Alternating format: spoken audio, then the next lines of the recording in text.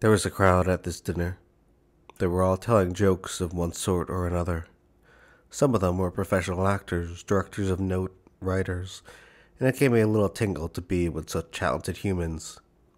There was a lull, finally, and I began telling about something that was not a joke, about something that had happened to me.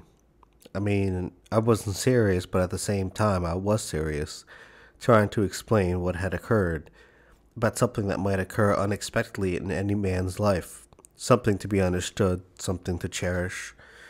I guess it was a rather philosophical story, informed by decades of my living life out. Then I was finished. There was silence. Nobody agreed or disagreed. And then, at once, they all began again chatting about little happenings.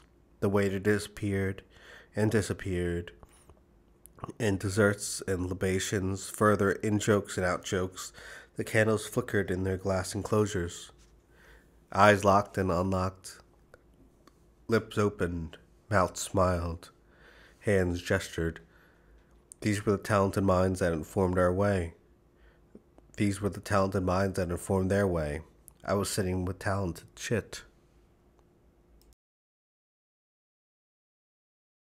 Who is Jeremy Ward?